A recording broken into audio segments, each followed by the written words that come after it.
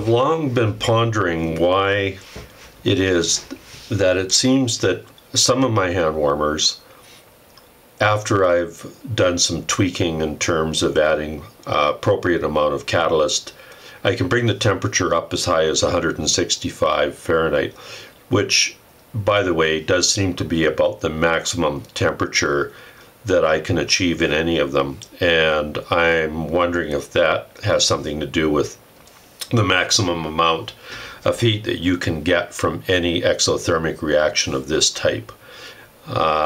If you know more about that, maybe you can leave something in the comments below and enlighten all of us for future reference.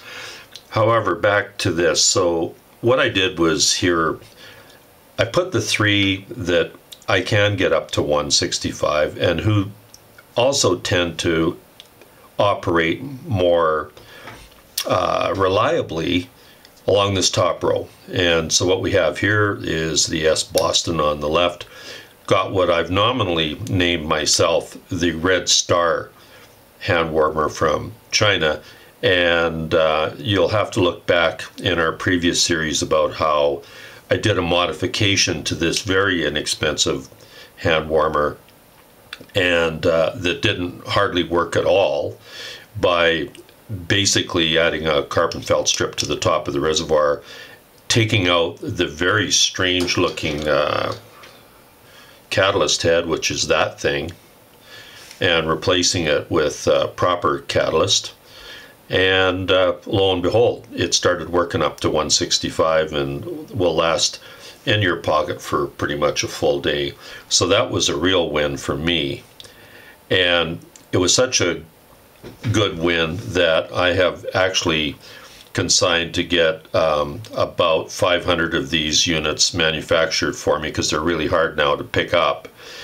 And I'm going to do this mod and put them back on the website for people that may want to use them as an alternative to some other brand of hand warmer. And then of course this last one here is the Jon-e Giant, and it is a giant. I quite often sling this around my neck for long days when I'm cross-country skiing, maybe going 10-20 kilometers for the day, and I plan to be out all day. This guy really does throw off the heat. Then down on the bottom, I have just put in the ones that I can't seem to nudge up much past 135 to 145, and that tend to be unreliable in that they keep going out a lot. And I suspect that's because they get cold shocked easily. So more about what my developing theories and observations are in terms of why these guys tend to be more of my favorites and go-tos than these guys. And by the way, here, this is a Zippo, and this is the Chinese clone of a Zippo. It appears in various forms. This one happens to be the butterfly design on the cap, but you'll see quite a few of those styles in other designs popping up. So now we'll delve into some of my theories as to why there's a difference between this group and this group. And this is basically a synthesis of my subjective observations and thoughts on these, and they're no means proven by science or anything else. And if you have other ideas or disagree, again, be more than happy to hear those ideas in the comments. So let's start with the two main differences that I feel exist between these two groups. And I pointed this out in our previous video here. It's the thickness of the reservoir. And indeed, between this reservoir and this reservoir, you'll note in my previous video of this series that there is a difference in the mass between these two in terms of the weight. And I postulated that that was partly responsible for the reason that the butterfly seems to work better than the Zippo. Now let's go up to some of the ones that I find work better, and let's look at, it might be hard for you to see, but all of these have a fatter reservoir than the ones below. So my theory is that it takes less effort for the fumes to get up through the reservoir material into the catalyst head. And by the way, I can't show you the catalyst head that's on the S Boston for obvious reasons, because it is mounted integral to the cap. So that is the first one, and you'll see here how fat that Jon-e Giant is.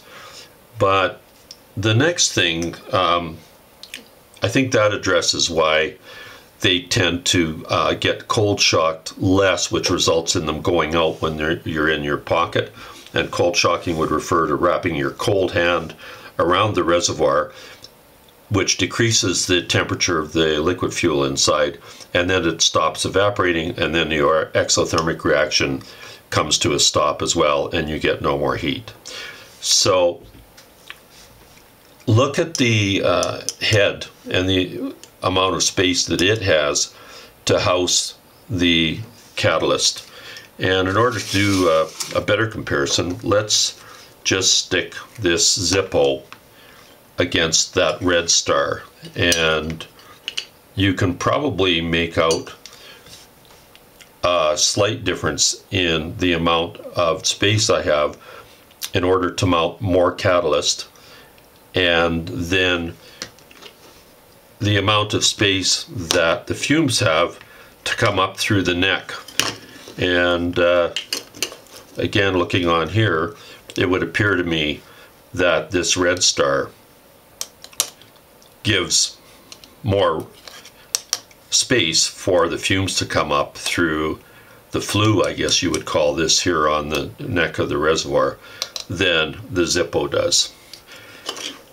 So my theory, when it comes down to choosing the most suitable hand warmer for your pocket, in the liquid fuel variety, of course, is what I mean here, we're not discussing the electronic devices, would be the thickness of the reservoir and the size of the catalyst head, so that you can get higher temperatures going.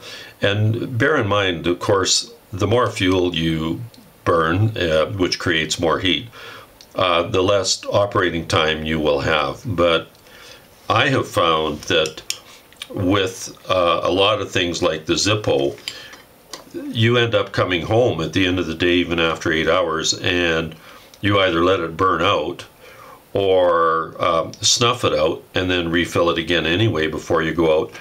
That's why I kind of prefer something like this Red Star, which gives me hotter temperatures for the full day when I'm out, and then it's pretty much done. And then so the next time I refill it, it's just the same process again. I find that more convenient, and I do find the form factor of something like this, where it's a little bit smaller, a little more convenient to carry 2 or 3 of those as well during the day.